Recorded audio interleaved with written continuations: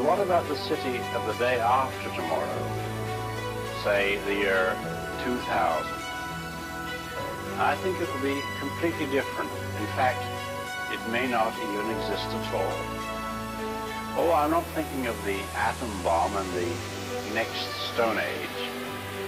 I'm thinking of the incredible breakthrough which has been made possible by developments of communications, particularly the transistor and, above all, the communications satellite.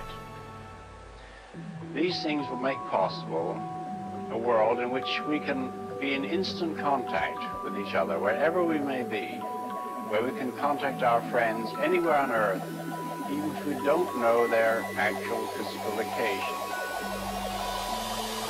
It will be possible in that age, perhaps only 50 years from now, for a man to conduct his business from Tahiti or Bali just as well as he could from London.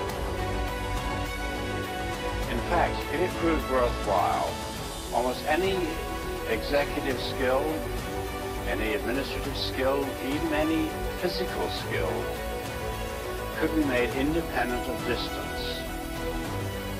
I am perfectly serious when I suggest that one day we may have brain surgeons in Edinburgh operating on patients in New Zealand.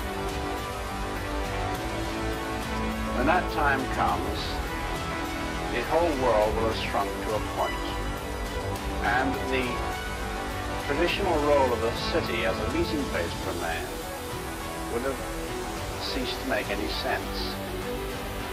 In fact, men will no longer commute, they will communicate.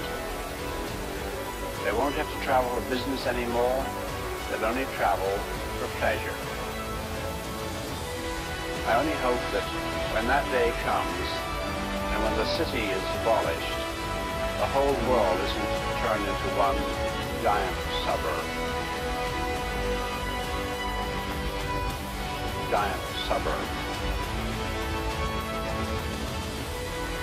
Giant suburb.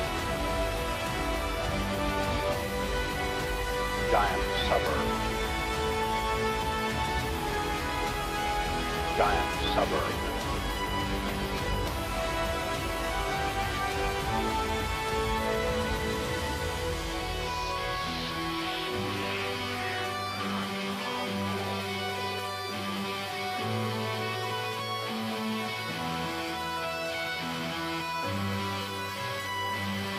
I only hope that when that day comes, and when the city is abolished, the whole world isn't turned into one giant suburb.